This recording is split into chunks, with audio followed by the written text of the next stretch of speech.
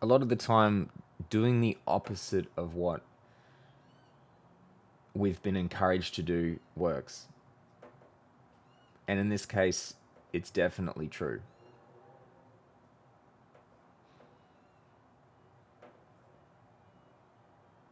We're taught to ignore how we feel.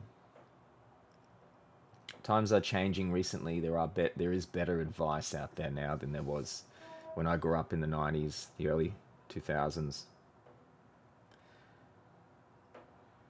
But we're largely taught to ignore it.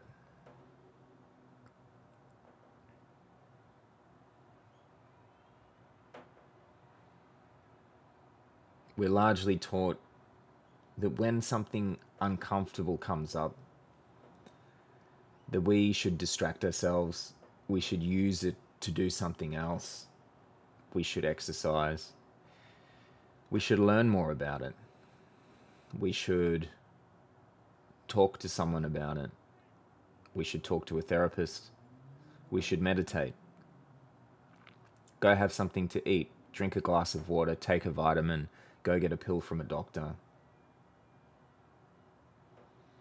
All of this is pretty much the exact opposite of what we should do. In my opinion, of course, and my experience, I just can't see another way that it's going to work to heal.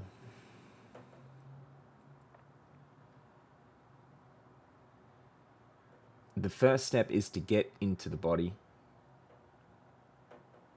Let's say you just have an unpleasant feeling in the body, in the stomach or throat, chest, very common areas. Then usually what the normal advice would say to do is to maybe breathe through it, do something else, look external to ourselves to avoid it. But what I'm going to say is that we need to explore it.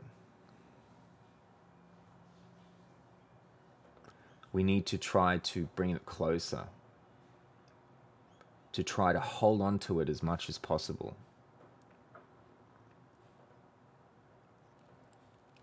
To try to make it as bad as you can. Try to increase it as much as you can.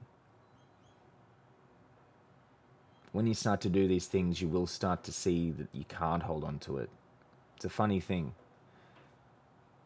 We can have low-level feelings that are just trapped there.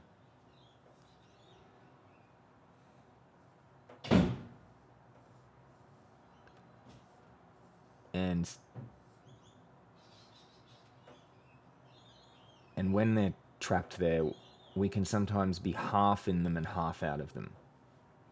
We just sort of walk around in this state. We say that we've hit a rough patch, we're depressed, whatever it is. We say we dwell in these feelings, but we're not really dwelling in them. We're just sort of half in them, half dreaming, half living our lives.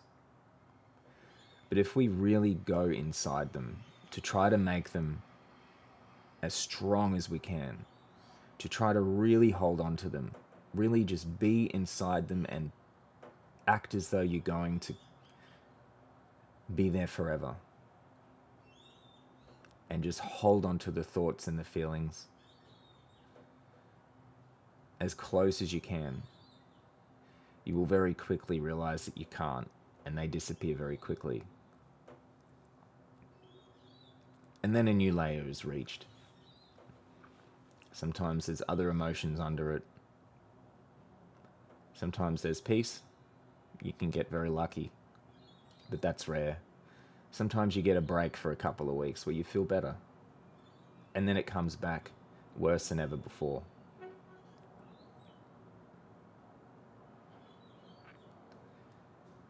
But if we pretty much do the opposite, which is go inside, go as deep as possible and stay there and hold on to it, make these sensations and thoughts and feelings as loud as we possibly can. This is the, in my opinion, only way to heal. Thanks, guys.